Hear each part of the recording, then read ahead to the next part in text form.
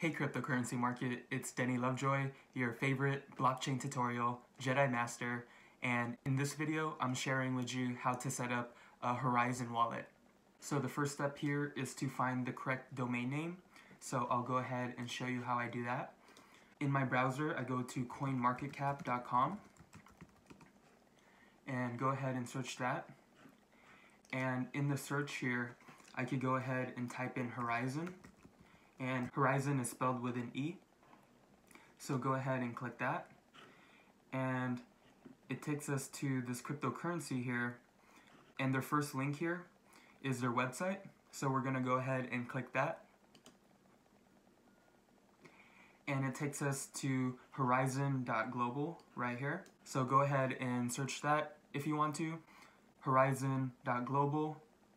Horizen is spelled HORIZEN.global, and if you do type it in yourself, just make sure you don't misspell anything and verify it's connected to an HTTPS website, and also verify it's secure by checking if it has this green padlock right here.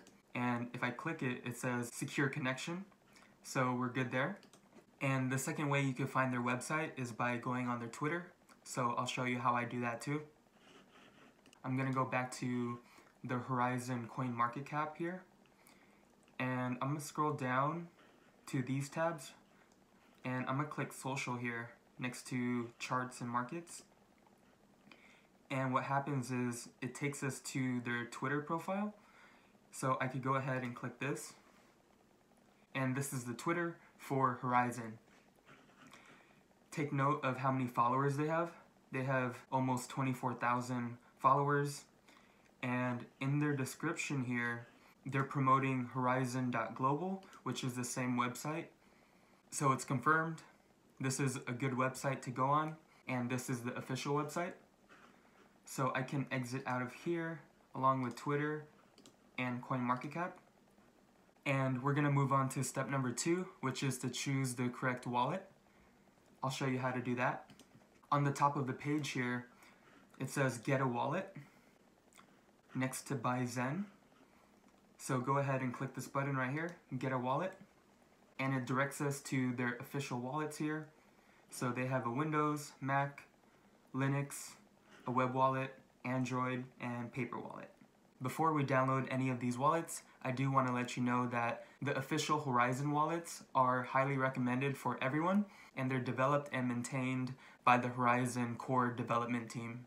So at this point in the video, what you want to go ahead and do is choose the appropriate download for you. I'll be choosing the Lite client for Mac OS, and if you're using Windows or Linux, go ahead and choose the Lite client as well. And the reason why I'm choosing the Lite client is because most people don't really need to download a full copy of the blockchain. From what I'm aware of, most users are just looking to send and receive the cryptocurrency and don't necessarily need to download the full blockchain. So what I'm going to do here is click Lite client right here, and that's starting to download. So go ahead and wait for that to download. It's going to take about 4 or so minutes. Feel free to pause the video now and recontinue it once it's done downloading for you. So great, it downloaded, and we're going to move on to the next step, which is to install the wallet.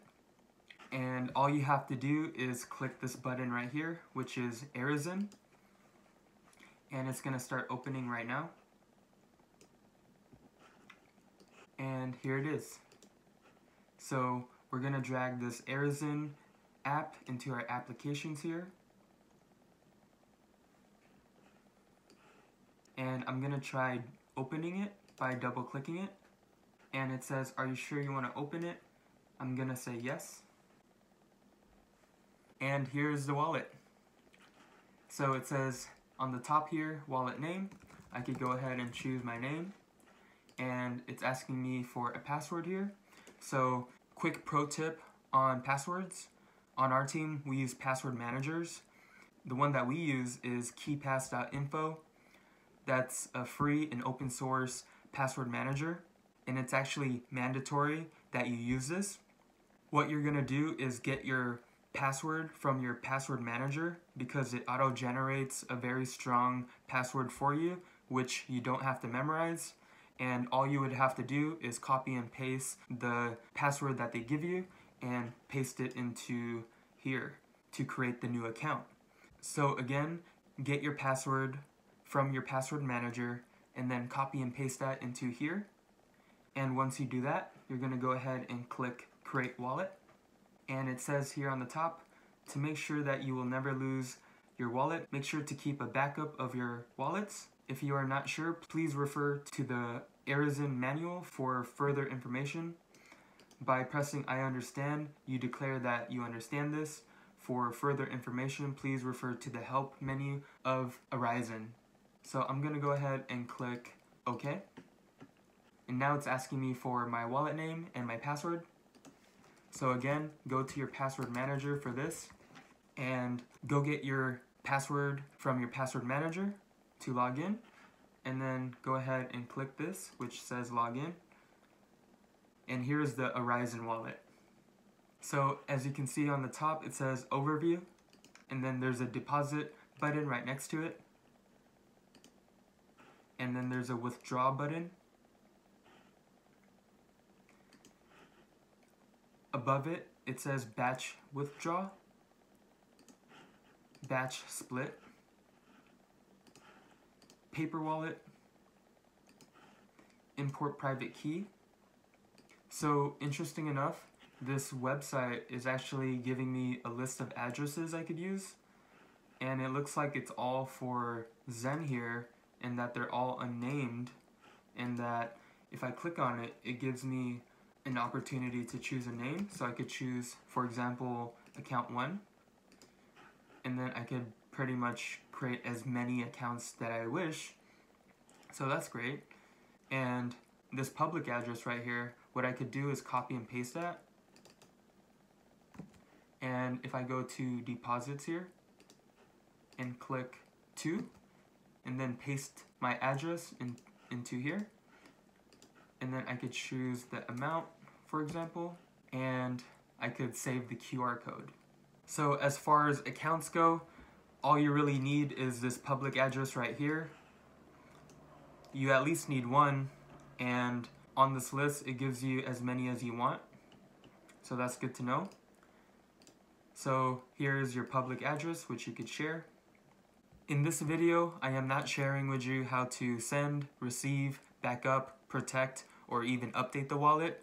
I just wanted to show you how to download and install it.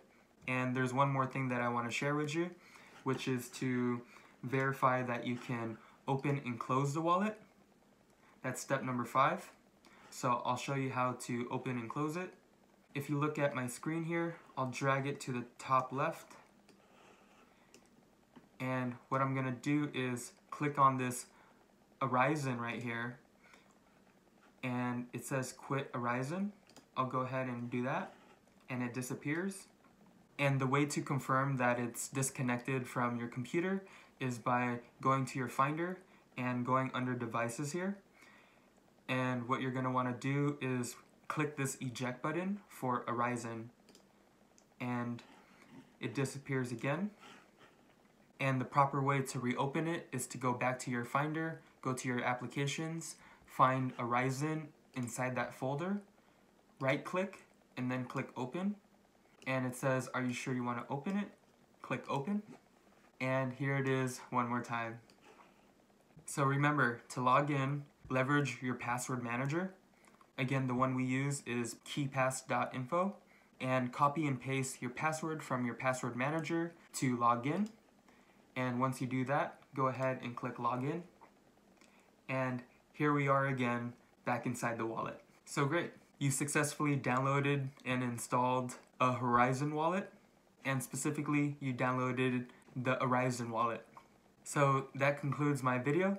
If you like watching blockchain tutorials like this, get the cryptocurrency investing blueprint. You could learn more at cryptocurrency.market/blueprint, and you could get 10% off using my promo code DENNY2018. Check out the display address on the screen here, or check out the links below.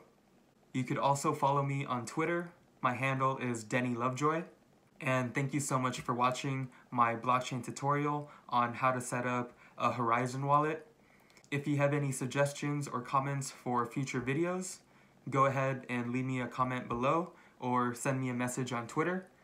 Again, thanks for watching. Have a terrific day, and I'll see you on the next blockchain tutorial.